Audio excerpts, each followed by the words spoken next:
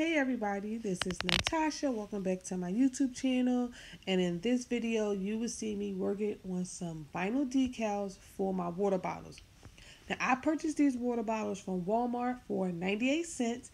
I believe they used to be 25 cents. I'm not sure, but my store had tons of them in Delaware, but they were 98 cents. So I grabbed a few because I seen a couple ladies on Instagram and the Cricut groups making really cute decals on these inexpensive bottles, which are perfect for, kids, small events, all those good things.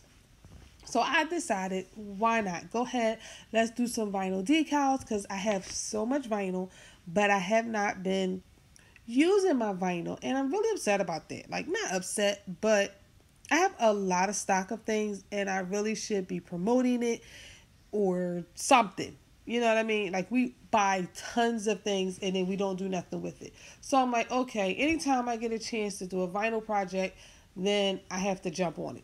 So in this video, you will see me struggle so bad with this vinyl. Now, it's good vinyl, but I don't know why I'm having so many issues with it. I am layering. Well, the idea was to layer all three so I could just transfer it all in one piece, like I did my personalized bottle that I did post on my Instagram. So if you haven't seen it, you can check it out, or I'll pop a little picture in right here so you can see it. But I don't know why I'm having so many troubles with it. So I ended up only layering two of the layers, and then I put the top layer on last. But if you want some advice from me, I would say when you're dealing with vinyl, have a new blade or good sharp blade. So I could tell that my blade needs to be changed because it didn't cut all the way through on some pieces. And number two, definitely take your time. So this is not a project if you're on short, notice, or don't have a lot of time, because you don't want to rush, because you don't want to lose any of the pieces that you need for your design. And I know I kind of rush sometimes, especially when I peel the backing off, and I always either rip my vinyl or lose a piece. So definitely have a sharp blade, take your time, and if you make any type of mistakes, definitely don't worry about it. I'm sorry, y'all. Don't worry about it. If you lose a piece, or if a piece of your vinyl shifts to the wrong spot, just put it back. It's sticky, but it's like a sticker, so you can pick it up and you can put it back down and place it where it needs to be. So you will see me do a lot of that, especially at this part right here with the yellow. I started to cut it in half, not thinking that I'm going to need my largest piece to be like my base piece. Or, when you're cutting vinyl, you want to make sure you leave enough space around each design so that as you layer them, you have enough space for all of your designs to fit on one transfer sheet so you can move it all together. So my idea is, now that I'm thinking about it and looking at this, I'm going to have to do another video, because I really want to show you how easy it is to layer your vinyl. And I don't think this is a really good example of how easy it is. This shows you how hard it can be sometimes. Not the layering part, just the process of weeding out the parts you don't need and making sure you don't lose it. And you will see me cut parts of the vinyl down because it is super sticky.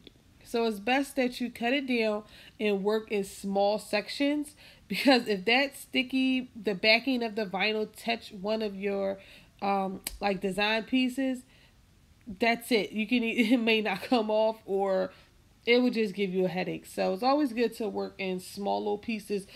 If you're picking up big vinyl, the negative part, just cut it off and get it out your way. It will make your life a lot easier.